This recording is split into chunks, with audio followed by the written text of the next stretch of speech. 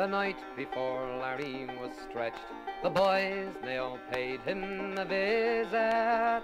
A bit in their sacks till they fetched, they sweated in their duds till they riset. For Larry was ever the lad, when a boy was condemned to the squeezer, to pawn all the duds that he had, and to help the poor lad to a sneezer. And warm as gob, for he died. The boys, they came crowding in fast, they drew all the stools round about him.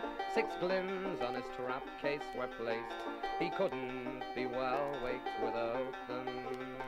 When one of them asked could he die without having duly repented, says Larry, that's all in me eye, and first be the clergy invented, for to get a fat bit for themselves. Then in comes the clergy with book, he's spoken so neat and so civil. Larry tips him the Kilmainham look, and knocks his big wig to the devil. And sighing he threw back his head to get a sweet drop of the bottle. He's sighing most heavily said, oh, the hemp will be soon round me throttle, and squeezed me poor windpipe to death. The cards being called for they played, till Larry found one of them cheating. A dart at his napper he made, the lad being easily heated. So you treat me because I'm in grief, isn't that by the hooky the reason? Soon I'll give you to know, you damn thief, you're cracking your jokes out of season, and scuttle your knob with me fist.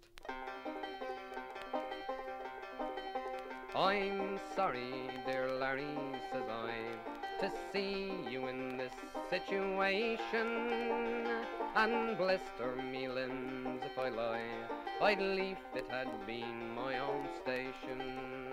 On his travels I watched the next day, the throttler I thought I could kill him, but never a word did he say, nor change till he came to King William.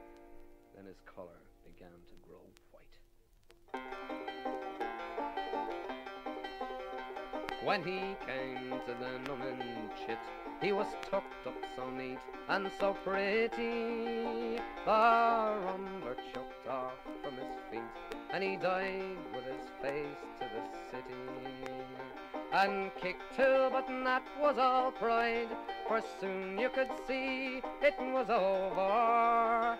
And when that the noose was untied, at dark when we waked him in clover, and sent him to take his ground sweat.